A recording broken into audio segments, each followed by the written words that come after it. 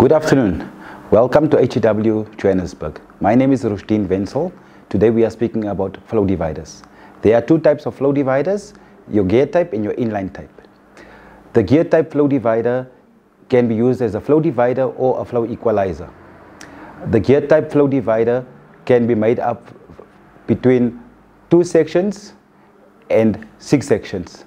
The gear type flow divider is available in group 2, 4cc up to 26cc. The gear type flow divider, as you see here on my left, we do it with or without relief valves. It is bulky, so it is actually used where there is space. Whereas its counterpart, the inline flow divider, can only be used where there is space restrictions.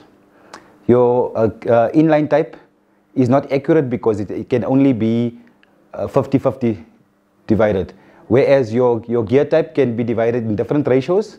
For example, 60-40, 70-30.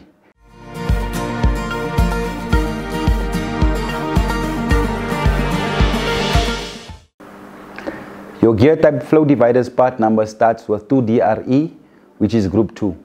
Your inline flow divider's part number starts with 004. Thank you for watching this video. Feel free to contact us. Thank you.